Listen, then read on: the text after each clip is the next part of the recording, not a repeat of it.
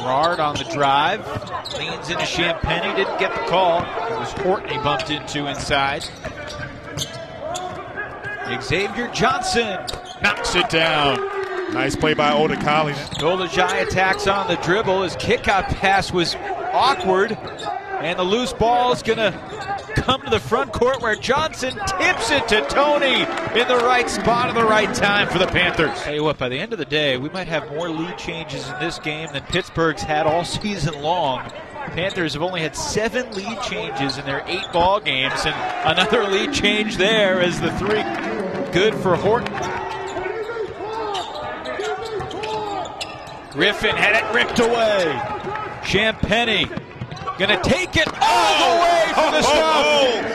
I'm gonna let you know I'm feeling better now. Any questions, coach, about my knee? I'm gonna let you know that. Here's Griffin.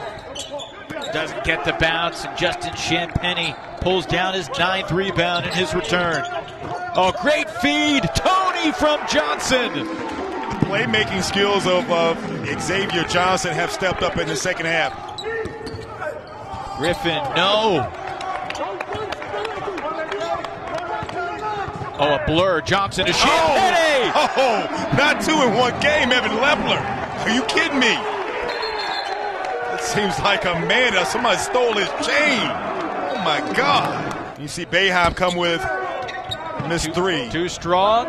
Outlet ahead. Johnson detonates.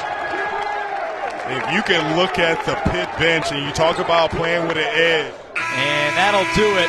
Pittsburgh blows out Cuse in the second half. 96-76 the final. Pittsburgh scored 64 after halftime in an explosive return for Justin Champagny.